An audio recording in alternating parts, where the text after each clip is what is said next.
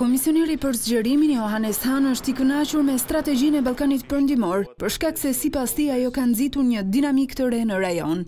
Në një intervistë për Euroaktiv, HAHN thekson se Shqipëria ka bërë progres të dukshëm, megjithatë realizimi plot I reformave është I domosdoshëm. Shqipëria e cila ka dalë nga hija e SHQIPERIA I ka lënë vëzhguesit të befasuar këndshëm.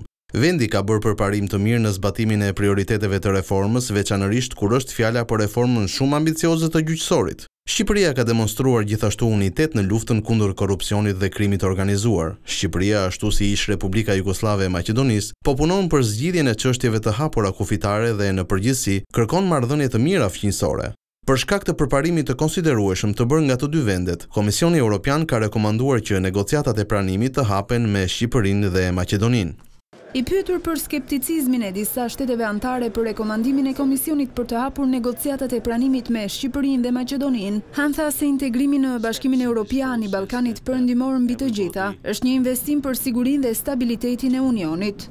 Zgjerimi I Ballkanit Perëndimor është më I rëndësishëm se kur. Ballkani Perëndimor është I rrethuar nga shtetet anëtare të Bashkimit Evropian dhe I përket Europës gjeografikisht, historikisht dhe kulturalisht. Është në interesin më të mirë të Bashkimit Evropian të sigurojë stabilitet dhe prosperitet në lagjen e tij të afërt. Parimi im për zgjerim është të eksportosh stabilitet në vend të importimit të paqëndrueshmërisë. Në këtë kuptim, integrimi në BE I Ballkanit Perëndimor është një investim në sigurinë dhe stabilitetin e bashkimit.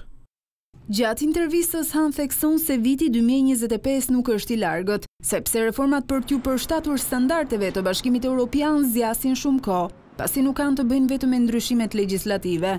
Sipas tij, cilësia vjen përpara shpejtësisë.